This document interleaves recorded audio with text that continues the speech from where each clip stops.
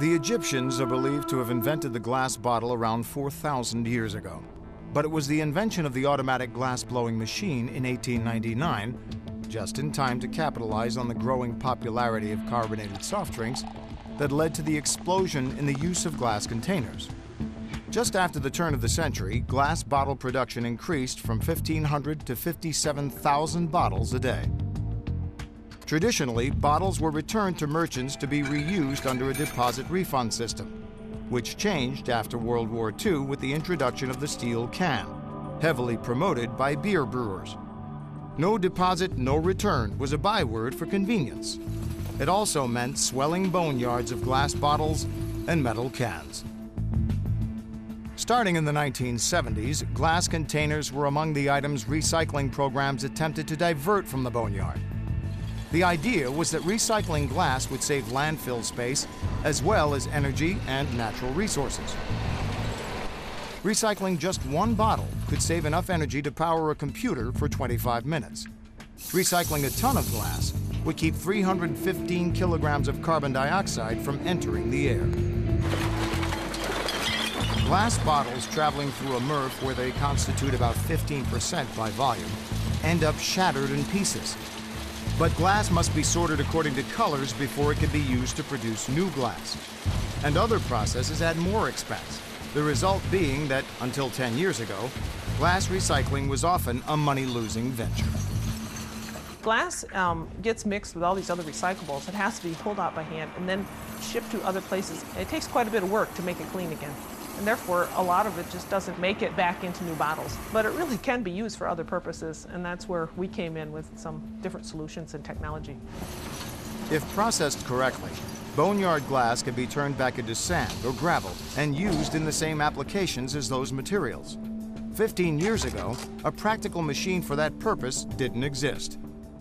Cynthia Andela and her husband James, who both have degrees in engineering, discussed the problem. And afterward, James invented one of the most innovative machines ever to be used in a garbage boneyard, the Andela glass pulverizer.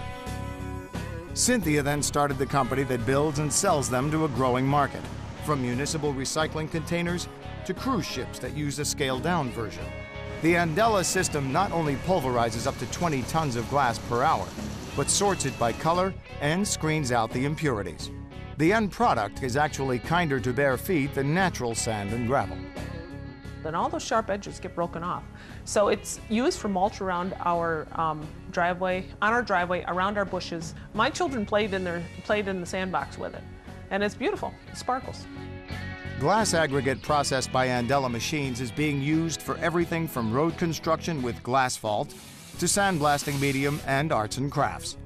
As the glass is dumped into the surge hopper, the reciprocating plate feeder regulates the flow, which allows time for the material to be thoroughly processed. It's a chance for all the glass to get hit by hammers. If you put too much glass in at one time, it doesn't all get hit and rounded and reduced in size. The hammers are what we call a flexible impactor. They have two joints on them and flexibility, sort of like your hand and your elbow and your shoulder. You have these flying hammers going in circles. If something gets in there like a plastic jug or a baseball, the hammers have the flexibility to get out of the way and just deflect. So when it comes out of the pulverizer, the glass has been reduced into a fine sand, but the baseball comes out whole. As the material is pulled through the machine, it enters the trommel, a rotating drum with perforated sides, which screens the glass from bottle caps, trash, and other residue. Besides pulverizing the glass, the hammers also pull the material through the barrel in the Andela patented design. The hammers are arranged on the shaft in a 90-degree spiral. That way, this one, this one, this one, this one go around the shaft in a progressive fashion. So as I turn that shaft, the hammers appear to be walking away from me. Now that causes material to move through my somewhat cylindrical barrel in an orderly fashion. It's very efficient. James Andela's other inventions include a larger pulverizer with bigger hammers that munches down heavier loads than the conventional model, including toilet bowls and other large ceramics. The windshield stripper is another machine, which beats the protective plastic coating out of a windshield in seconds.